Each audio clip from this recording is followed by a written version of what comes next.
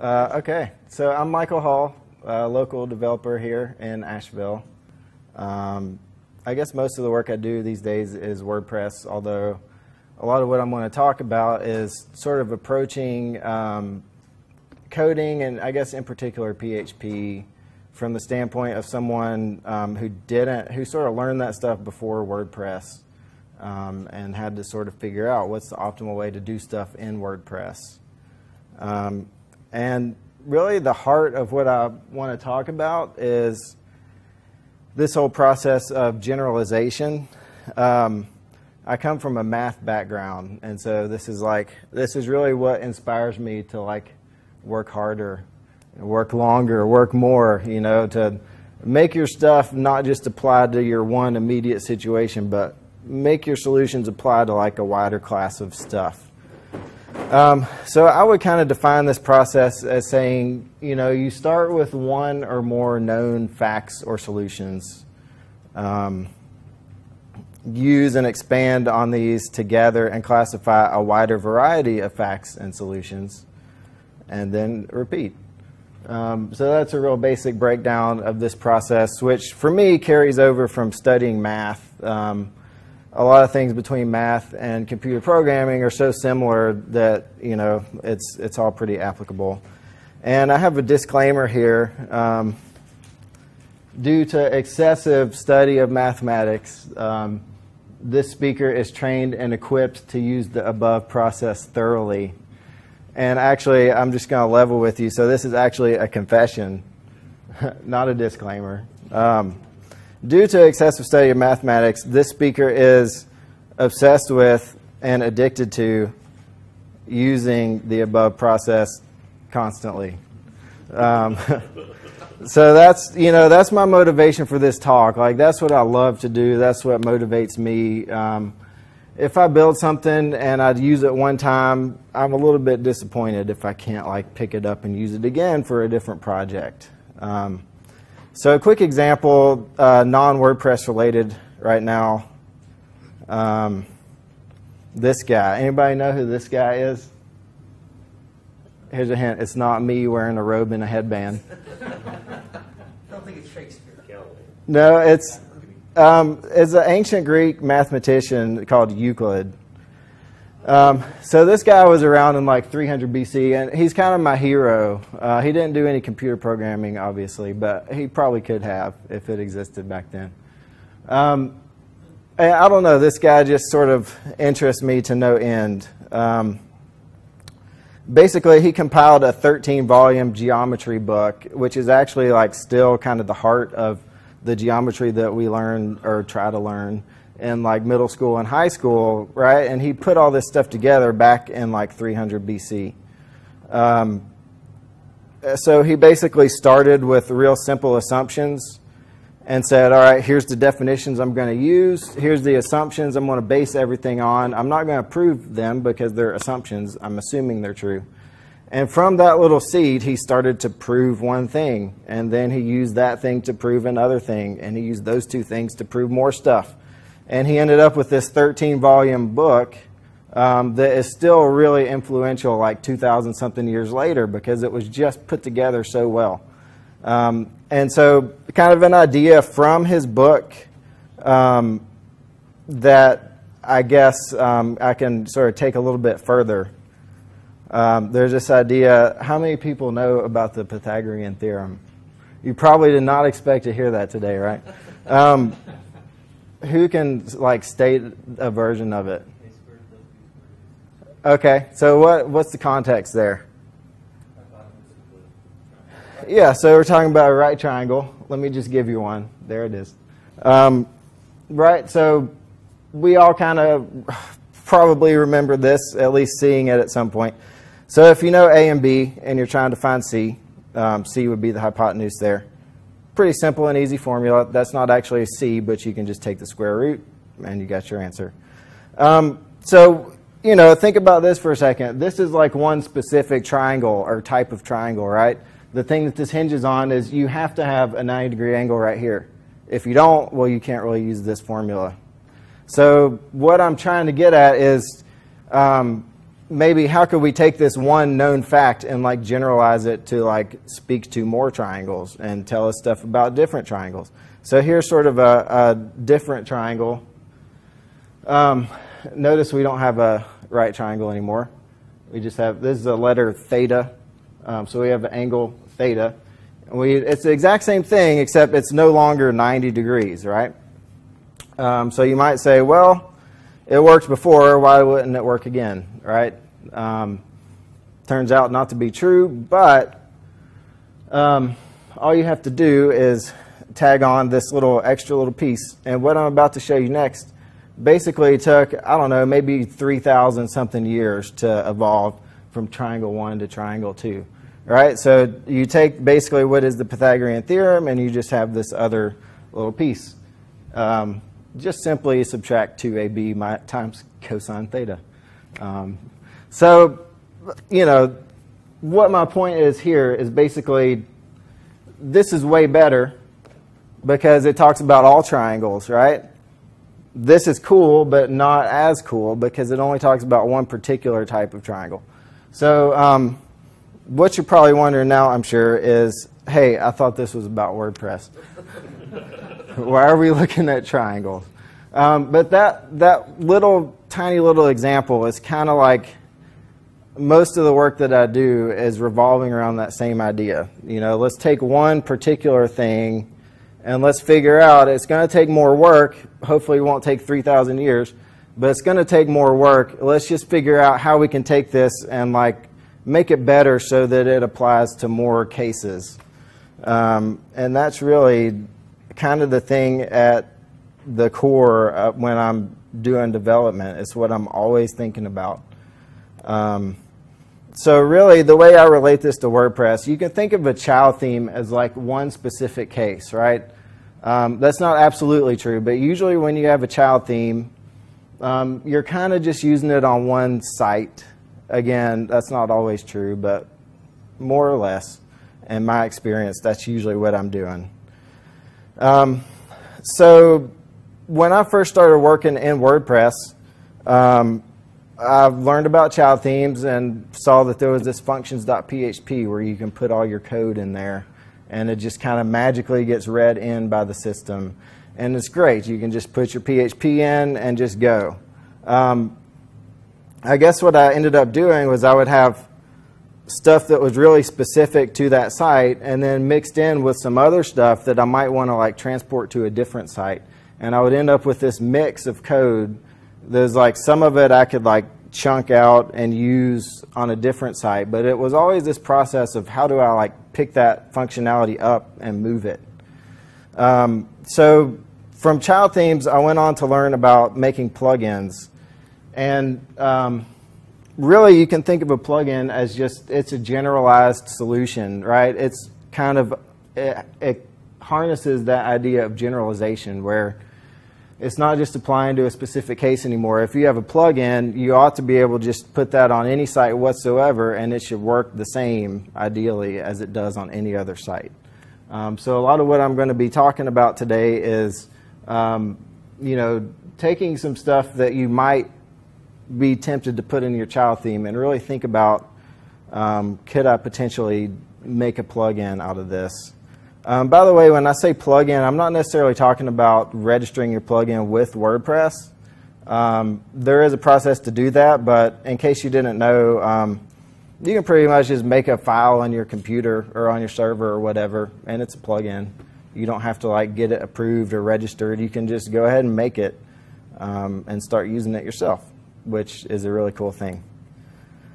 Like I said, generalizing is way easier said than done. I can't tell you how many times I've done something specific on one site and then been like, cool, I want to reuse this. And then, oh, well, this site's different, so I have to like, you know, make it, I don't want to break it to where it doesn't work on the old site anymore, right? So you have to keep that working and then also make it work on this new site at the same time. And so you really do get into this mode of, you know, I can't think too much about the specific site I'm using this on. I have to think big, like let's just pretend that this could be on any arbitrary given site at any time. And so that really sort of helps you think a little bit deeper about the coding that you're doing. And like I said, the triangle example is a real good example, because it took like 3,000 years to get from specific to like a general solution. So what I'm basically going to do sort of like a case study here, and I'm going to, it's not going to be super, super, super realistic. It'll be pretty realistic, I guess. We're going to be mimicking some aspects here and there. But the task that I came up with for this talk is essentially building like a social sharing icon set. Like you've probably all seen sites where you get to the end of a post and it's like, share this with your friends. So there's plenty of plugins out there that do this. I'm not trying to build another one. I'm not going to build another one. This is kind of just mimicking that idea, just to use it as an example. So it's not going to be like a true social sharing plugin that works. We're just going to try to mimic the process of how you might migrate that from your theme to a plugin. So the tools we're going to be using are HTML and CSS. We're going to use JavaScript and also a little bit of jQuery, because I want to talk about how dependencies and stuff can be handled when you're dealing with JavaScript files in WordPress. Obviously PHP, since we're in WordPress. And then to handle the icons themselves, I'm going to be using Font Awesome, which, if you haven't heard of that, is a really cool thing.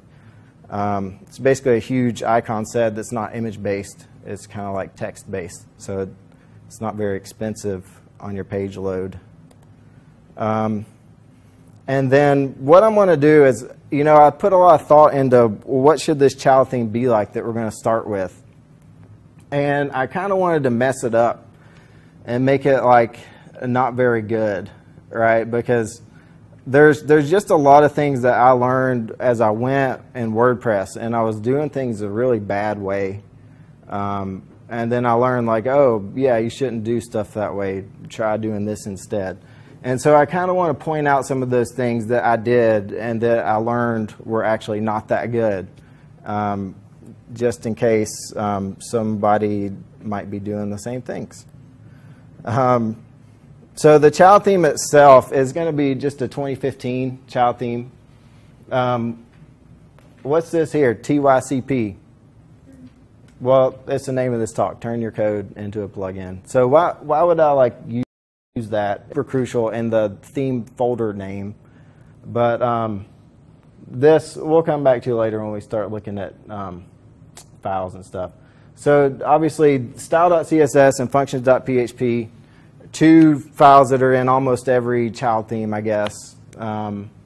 Those are the two files that if you go, like you're trying to do something on WordPress that you don't know how to, and you Google, maybe you find a forum post or something, there will always be a discussion like, oh, we'll just add this filter in or whatever.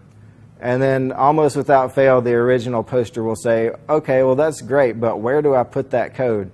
And usually they're like, this might be a dumb question, but where do I put that code? And almost without fail, it's going to be in one of these two files. And I think, my personal opinion is just because those are the two files that almost everybody has. Right, so that's just kind of the common files that things get dumped into a lot of times. I'm going to throw in a header.php, and that's an example of something that is not really ideal. So I'm going to kind of use it for a not so good reason, just as an example of maybe what not to do. And then I did want to have some JavaScript in there, so I'll have like one JavaScript file. It kind of handles the mimicking of the sharing capability there. And then I guess before we really dig into some of the coding, the goals that I'm going for is really just to take that sharing icon functionality and just pick it up from the child theme and move it to a plugin, right? If you do that once, then you're pretty much set. You don't have to do that every time you want to, use this sharing functionality on a different site.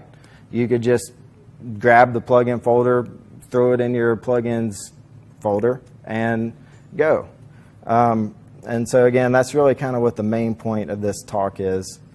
Of course, we want to make sure not to like pick up any of the pieces of the child theme that have nothing to do with our sharing icons. So we want to leave the non-related stuff intact and really look at what are we picking up and moving and what needs to stay in our child theme. And then also like any little gotchas that might come up as we're doing this. And really quick, I am going to have some code up here on the screen. So if you're like on your laptop or something, I have 2 GitHub repositories that basically are holding the code that I'm going to be working with. And so this is the child theme that we're going to start with at the top, and then eventually we're going to end up with this plugin. So if you're really wondering like how do I make my own plugin, or if you want to look deeper into what we're talking about, you can always just kind of clone these now or later, whenever. I'll leave them up there indefinitely. But if you wanted to follow along now, if you can't read that, you could certainly just clone those right now. And my slides here, if you wanted to find those, there's the address. So I'm pretty much ready to go ahead and just start digging into a little bit of code. Does anybody have questions before we do that? Okay. Well, let's go ahead and do that.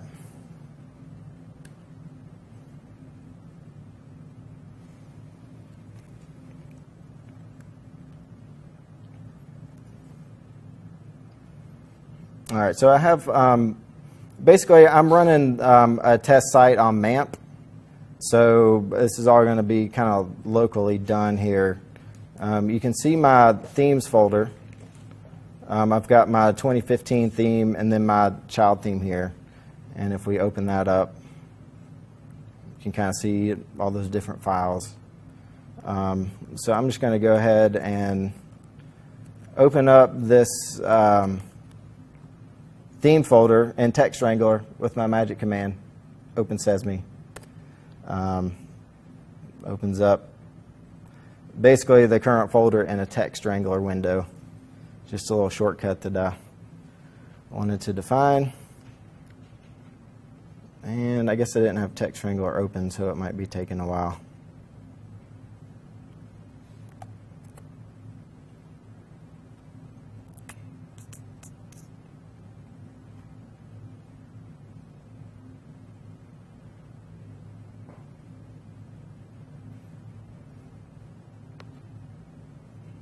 Oh, it's open now. All right, I was about to have to do it the long way. But that's good. So here's our child theme. We have a functions.php. We have a style.css. We've got a header.php, and then just a real quick, real small JavaScript file. And the site that I'm working on here is just, you can obviously tell it's a 2015 child theme. Really quick, let me ask you guys this. Here's sort of the social sharing icons that I made here. I'm sort of filtering on the content. So if I go to basically any post, I'll see those icons. If this were a real world sharing plugin, you probably want some options as far as what pages does this show up on and all that kind of stuff. But again, this is just sort of a quick example.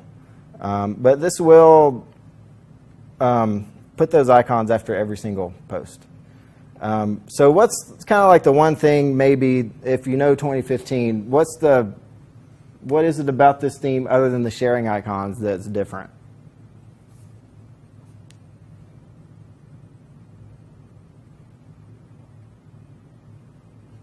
It's kind of small, but it should jump out. Really, it's just these guys. Link colors and header color. So I wanted to have those in there. Again, it's kind of a trivial example, but I wanted an example of something in the child theme that was not related to the sharing icons, right? Because we don't just want to pick everything up and move it into a plugin. We just want to pick the sharing stuff up and move that. So our child theme is still going to contain all this green stuff, but our sharing icons are going to be sort of picked up and moved over to the plugin.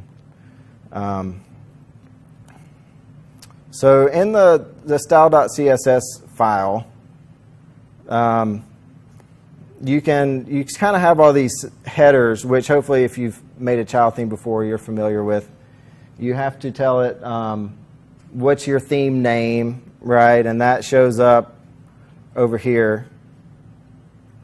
My 2015 child theme, right? That's just the name that I'm defining.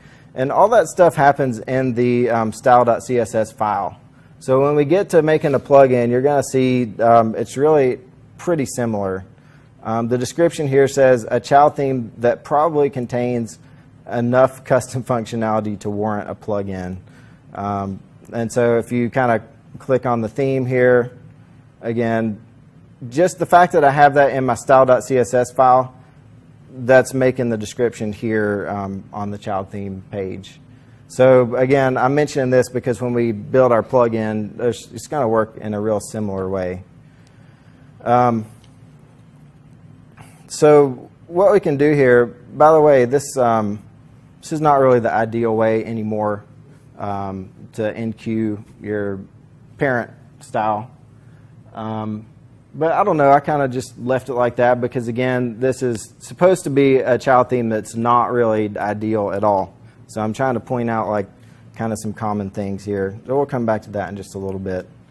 The main thing here that's not quite right about this child theme is what's in this header.php file.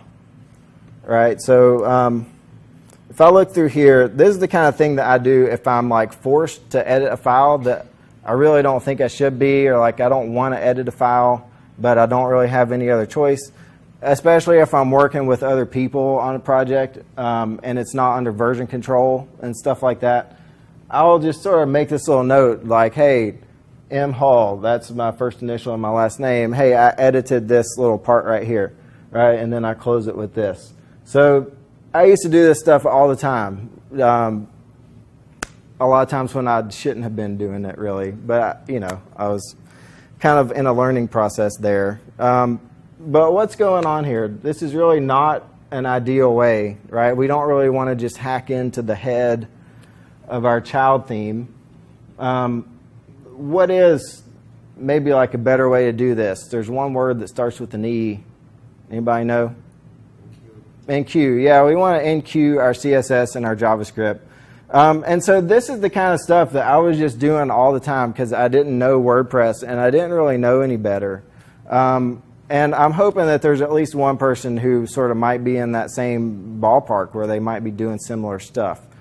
So we're definitely going to fix that up. And in fact, once we enqueue our scripts properly, we can actually just get rid of this header.php altogether. It really doesn't even need to be in our child theme. So that's going to help to sort of clean stuff up a little bit. If we take a look real quick at this JavaScript file, it's really not doing a whole lot. But again, I did want to at least use a JavaScript file and sort of make it dependent on jQuery, even though if you look at the code, well, it really doesn't need to be dependent on jQuery. You could do it really easily without jQuery. As far as how this works, again, I'm sort of mimicking this functionality. So all that my plugin is going to do here is when you click on one of these, instead of going to all these services and finding the right code to sort of make the dialog box pop up to share, what I did was I just insert this little text at the bottom, sharing is caring. And so that's going to just mimic, again, like popping up. Like I said, I didn't want to remake a social sharing icons plugin because there's a bunch of good ones out there. So that's not really the point. Essentially what this is it's going to be mimicking what this functionality is doing. So you can just kind of hit that all day and it'll just put a new sharing is caring at the bottom. And then if we just reload the page, it should all go away. So the first thing, I mean, really one reason why WordPress has its own enqueuing system is if we just kind of take this chunk right here, oops, and let's say that we are just kind of messing around with where we should put that, and we put it above WP head, right? That's going to cause some problems. Let me just open up my console. Does anybody know right off the bat what problem is that going to cause? Okay, well, let's just see. So I want to open up my console here and just reload. Yeah, it's above the head section. So what am I getting there? jQuery is not defined. Well, what does that mean? Well, basically it just means my JavaScript file, which is being loaded right here, is trying to use jQuery. But jQuery hasn't been loaded by WordPress yet, right? Because it does that on this WP head call. So if this method of like sticking your scripts and your style sheets directly in the head is pretty temperamental, because you can put it in the wrong place really easily. And again, if you're making a plugin, you don't have access to the person's like header.php file. You just can't edit that. So we really need a way to get our style sheets and our JavaScripts loaded without like hacking in to the header of our parent theme. So we're going to basically handle that in just a second. But again, this whole dependency on jQuery is just kind of one of the many things that you'll come up against. And that's really it. So at this point, I guess that's a good review of the child theme. We're going to go ahead and make our plugin now. Did anybody have questions at this point as far as how this child theme is set up?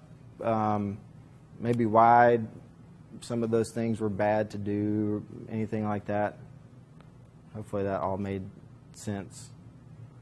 Okay. So let's just look at how we can actually make a plugin. And if you've never made one before, it's probably a lot easier than you think it's going to be.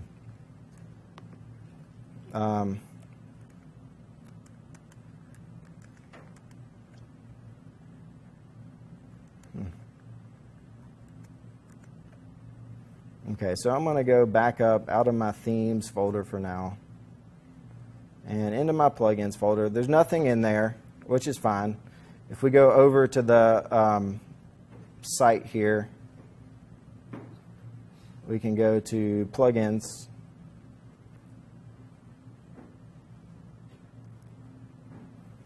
And no plugins available, though, which is fine. There's no plugins in the system yet. So I just want to make sure that this error got cleared up once I moved my JavaScript back. And I guess I didn't save that or something.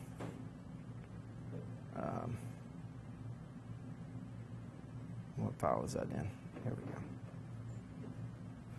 So I neglected to save when I moved this back down.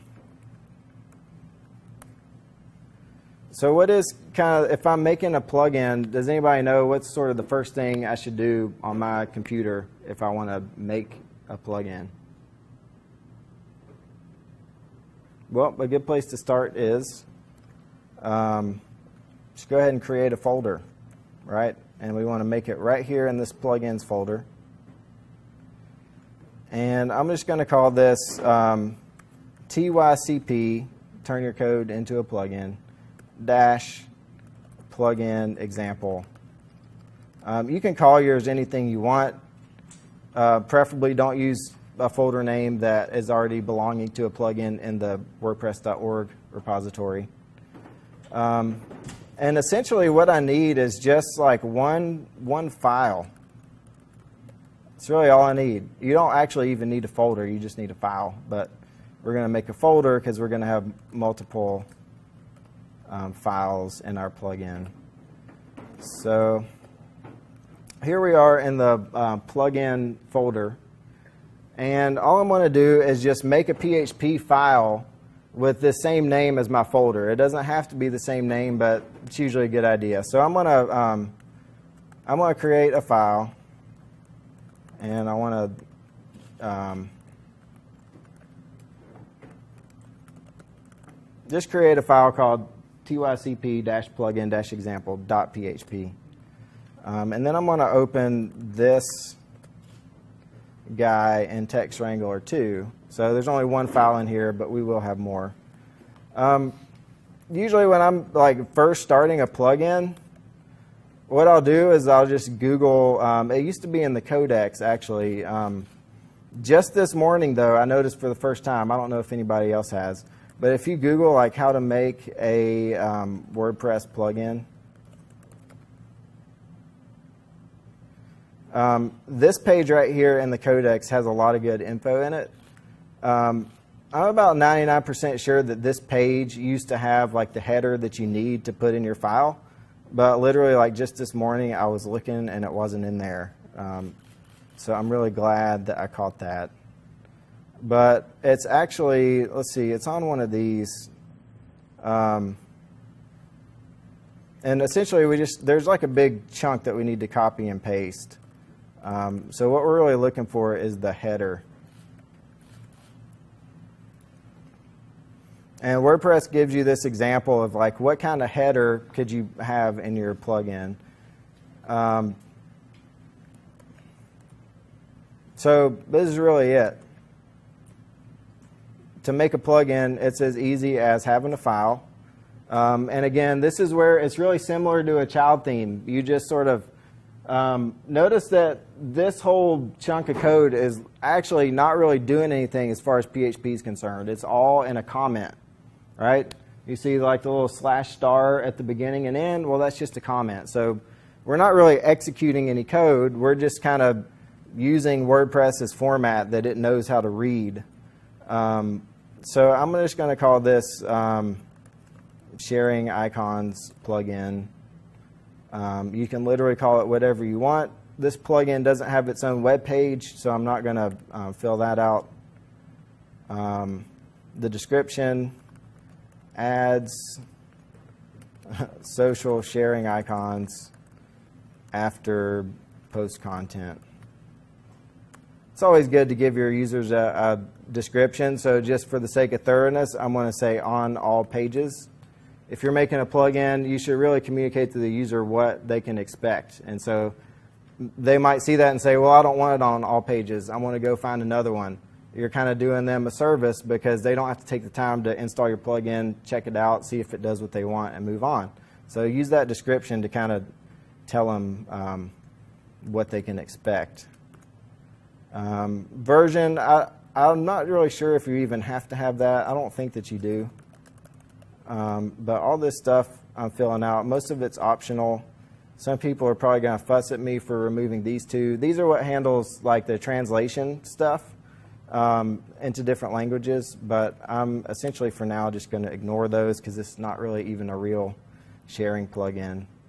But this is where the cool part comes in. So just doing that, which is essentially doing nothing in a sense. There's no PHP code being executed. It's just a comment. I can then go to my plugins page and reload. And all of a sudden, hey, I have a plugin. So it really is just that easy. You put a little block of comments in a folder or in just a file. Put that file or folder inside your WP content /plugins folder, and you've got a plugin. So that's pretty cool.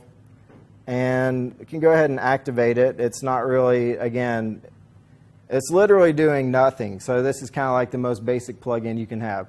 It's like the Seinfeld of plugins, right? A plugin that does nothing. So let's go ahead and make it do something.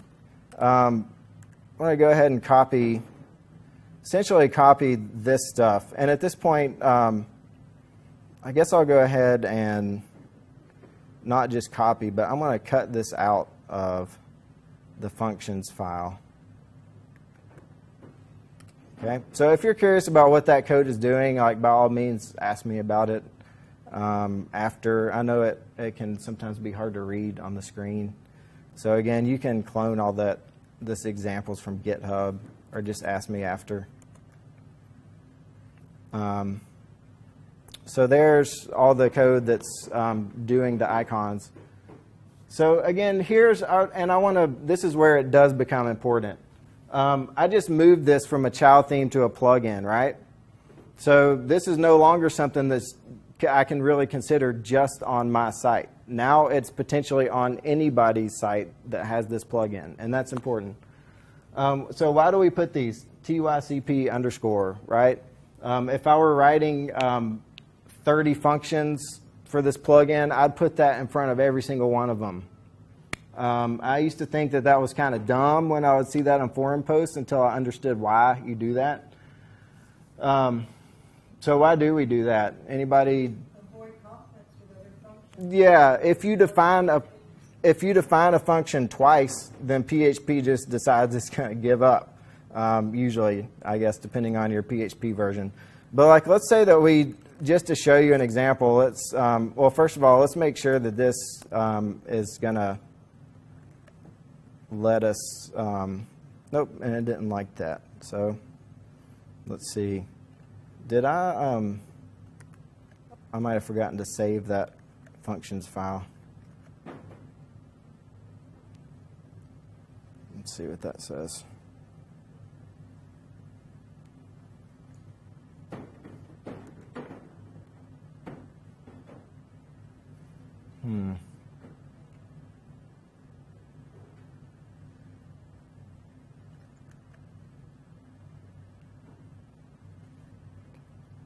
I think it doesn't like the fact that this file, let's actually go ahead and just remove that functions.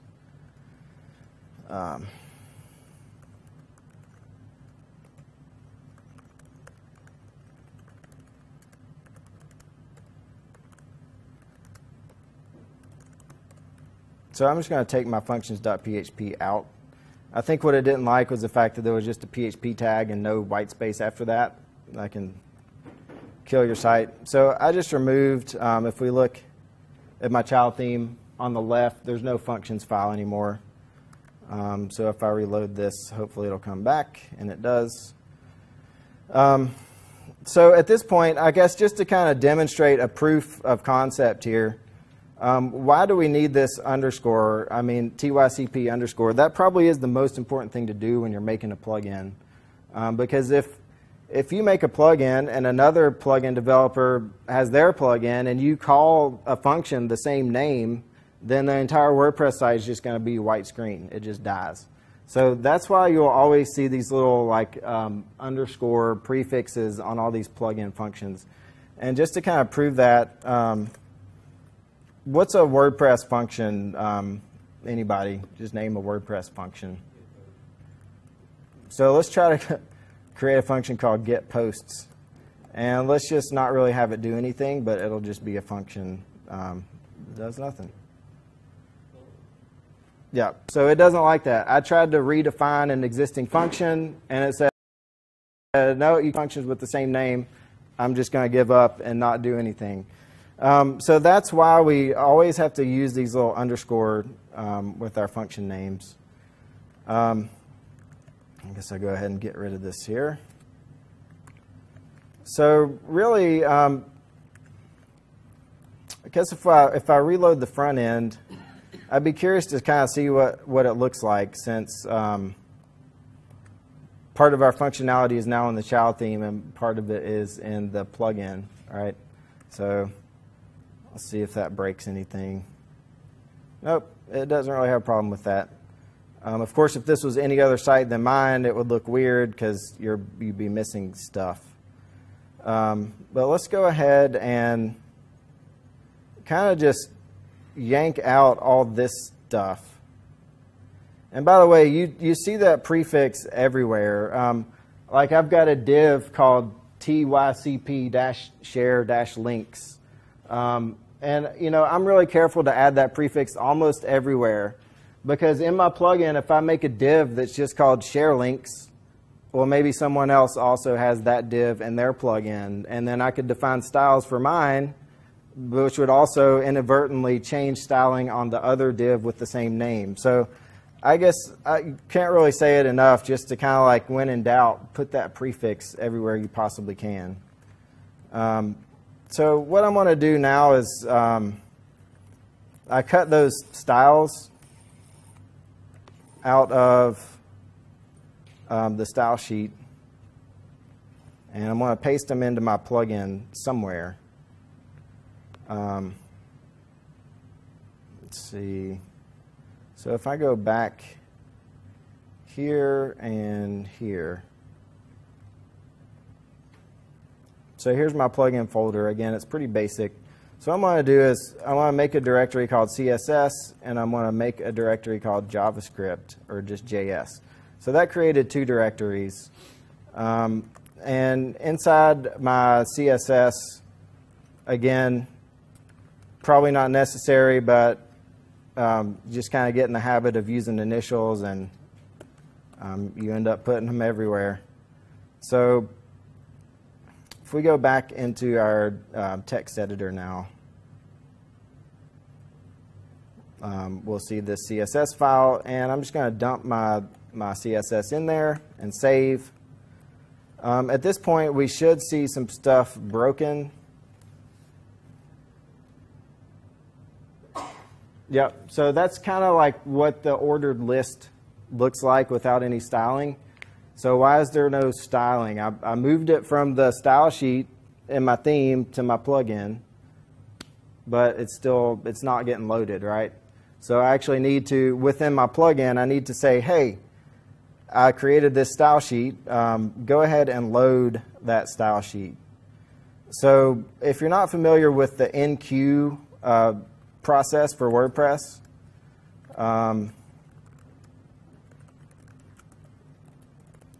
there is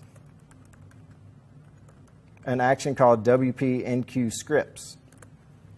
And what that does, it basically allows you to hook into this process and do your own stuff whenever WordPress calls the process there.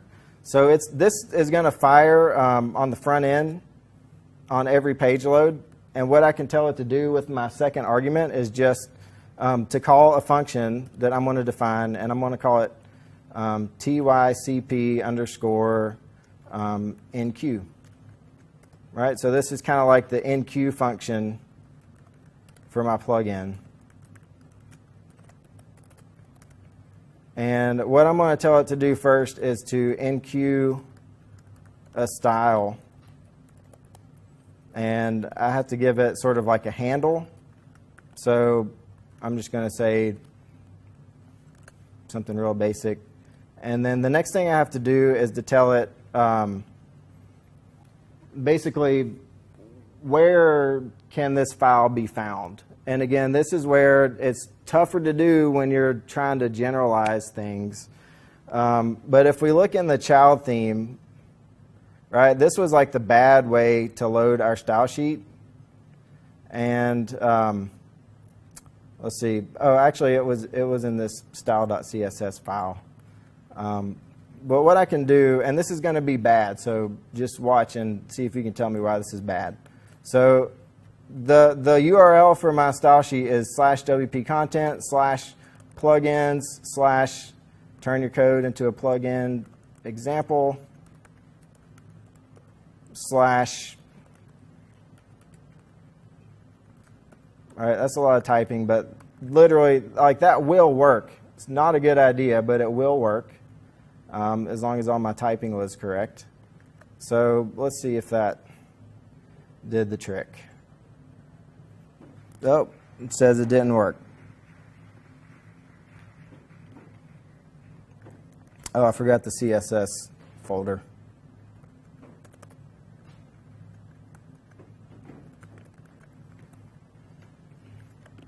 All right, so while this is loading, why is it a bad idea to put that absolute path? Or it really wasn't absolute, but why is it to put that explicit path in there? Like, I mean, it probably will work on some sites. It's not going to work on all. Have you ever seen a site that's like installed in a subdirectory? So you'll have like .com/blog/whatever. Well, on those kind of sites, this isn't going to work because look how we're calling this path. It starts with /wp-content, so that'll go to the root and then /wp-content. So this is where we get to a difficult case, really, if you're not familiar with it. Like, how do we account for that? How do we tell it, hey, no matter what the folder is, just kind of go to the plugins directory there. And so I kind of have a little cheat sheet here that I do. I have this command called plug paths.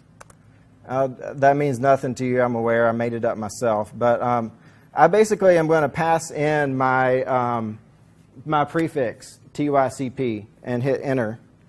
And I'm actually just going to paste this. So it pasted it to my clipboard, hopefully. Oops, I actually wanted to copy, not paste. So when I get, basically whenever I first create a plugin, I always add these two functions at the bottom. And what this is doing is I'm defining a function that's just my initials underscore URL. And that's going to always return me the URL of my plugin folder, no matter what subfolder I'm in. I can always call this, and I know that I have the URL of my plugin. And that's extremely helpful because it lets you get around subdirectory installations and all kinds of other stuff.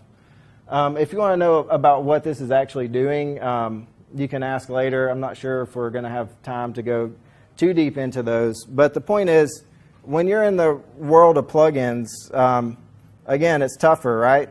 It took 3,000 years to generalize the one triangle example. It can take a long time to generalize stuff with PHP and WordPress as well. So at this point, I can just call the URL function and say, hey, give me the URL, but also append, not WP content, basically inside my plugin folder.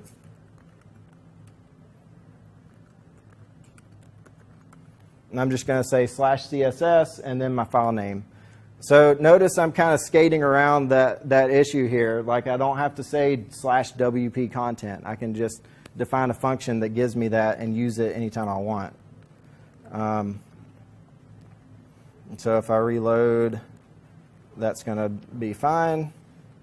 So as far as the JavaScript, if we look back into this header.php, which was not ideal, right? We have this JavaScript file, which is dependent on jQuery. We saw that it broke if we moved it up here. So we're basically going to take that same concept, and actually I'm going to enqueue also this font awesome CSS file while I'm here.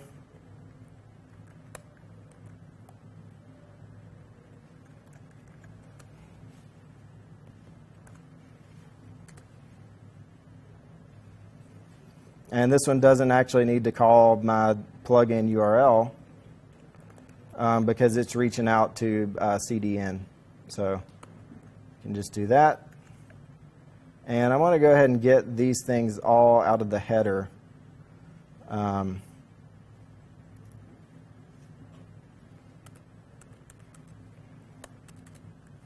Like so. So at this point, and again, this is a great moment when you're dealing with child themes. When you realize like, oh, hey, I don't need the header file in my child theme anymore. I can just get rid of it. That's always a great thing. You're like shedding some stuff that you really didn't need. You're kind of losing weight in some sense. So at that point, you know, you can just basically take out the header file. And I don't think our JavaScript's going to work anymore because that code hasn't been loaded. So you can see I'm clicking, but I'm not getting the sharing text down there.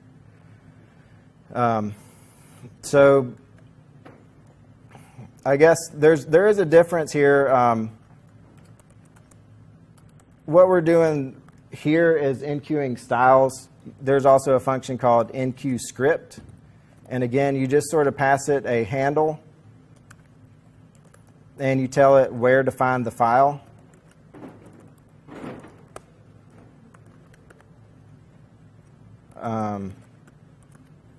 Right, which we haven't created yet, so I'm going to go ahead and create that.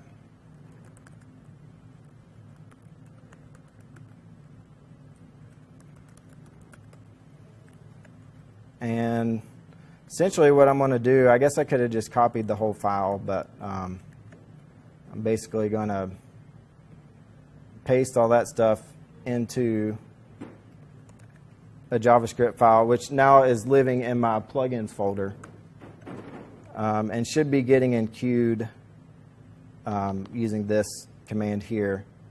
And I am missing one piece there, so let's just kind of see what happens. It's going to probably work, but not really. Again, same issue. jQuery is not defined, right? So we saw that when we were hacking into the header file like we were not really supposed to. If you put that script above WP head, you get this jQuery error because jQuery hadn't been loaded yet. So this whole enqueue process is really good as far as, you can just tell it, hey, what scripts does this depend on? In our case, it just depends on jQuery. I think you still have to pass it an array. So this is basically telling WordPress, like, hey, don't load this file until jQuery has already been in queue, and I can make calls to jQuery that way.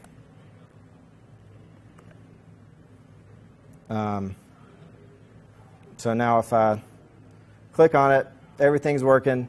And if you look at, I guess, these two folders here, here's my plugin folder, which now pretty much everything we had going in that child theme has been moved over. All right, I still have a style.css, but it really doesn't have anything other than some header and widget stuff, right? That's the green text that we were talking about earlier. That's fine. You wouldn't want to make everybody's H1s green, so don't move that into your plugin.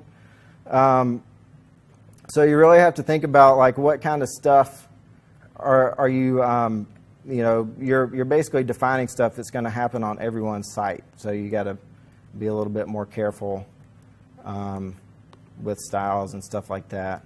And so then the ultimate test here, and we're just about to wrap things up. Right, this should now work if I change themes, right? Theoretically, that's the whole point of the talk. So I got my fingers crossed. I hope y'all do too. And I'm just going to change themes and see what happens. So I have 2014 loaded on here as well. Let's go ahead and activate that.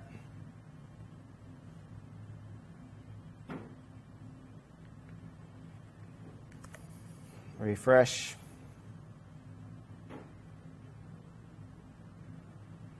And there it is. So, thank you. Yeah, so that's, for me, like when I sort of discovered that process of moving stuff out of your child theme into a plugin, it just sort of opened up this whole bigger world where it's almost like you're working on many different sites at once in a way.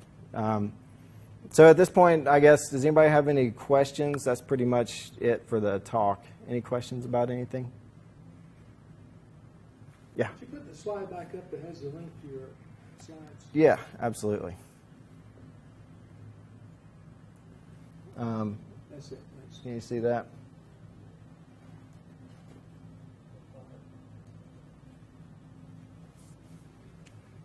Other questions? All right, well, go ahead.